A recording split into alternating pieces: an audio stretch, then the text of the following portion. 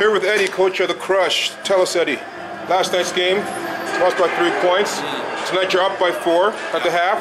What are you going to do to maintain that, to win this game tonight? Energy is key for us. That's the biggest thing. When our bench lets us down in terms of bringing that energy, guys on the floor, we got to show what we can do. So we got to show that we move the basketball, we hit the glass, we get back on D. Energy is going to drive this game. Great. A lot of energy happening just at the last couple minutes. Yeah. Couple tees, I believe, and some on sports flag going both ways. Yeah. Too much energy, or just? We need the positive energy. The negative energy can go. The positive is what we need to stay, because we're letting them, the bumping and all the fouls that are getting not called, get to us. So we need to keep that on and keep that intensity and turn it into positive energy. That's for sure. Thanks very much, Coach. Enjoy the rest of the game and good luck. Thank you.